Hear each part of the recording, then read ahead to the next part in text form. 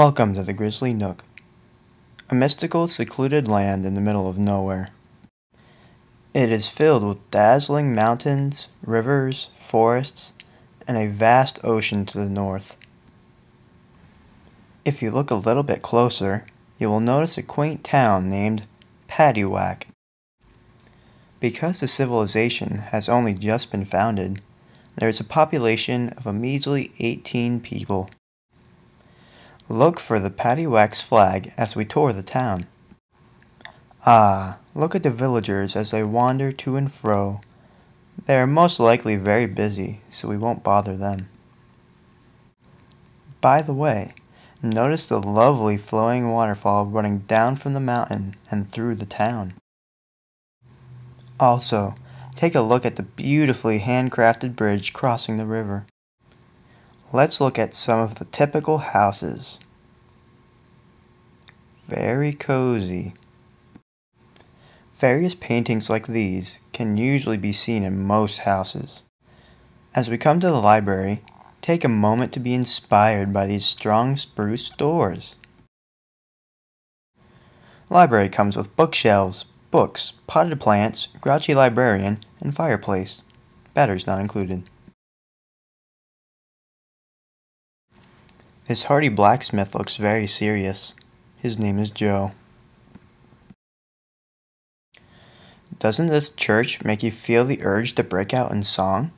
Well, step right in and pick up a hymnal. There's plenty of room. Before we continue, may I offer you a bag of peanuts? What? You're allergic? Bummer. If we step back outside and walk to the north side of town, you'll see that Paddywhack receives the majority of its goods by harbor. Magical boats from the ocean bring in boxes filled with food and supplies. Just like every other town, Paddywhack has its social classes. The inhabitants include snobs, Joe Schmoes, and bumfords. Every worker is paid in bricks. But Mr. Disembodied Narrator Voice, can't they just make their own bricks and become instantly rich? You might think so, but these villagers are not the brightest.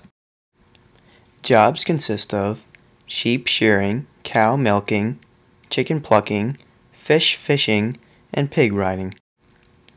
Some laws and punishments include no sheep shearing on Monday, no cow milking on Tuesday, no chicken plucking on Wednesday, no fish fishing on Thursday, and no pig riding on Friday.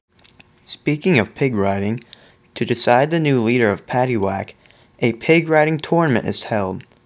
The winner becomes the Grand Jiminy and is now the leader.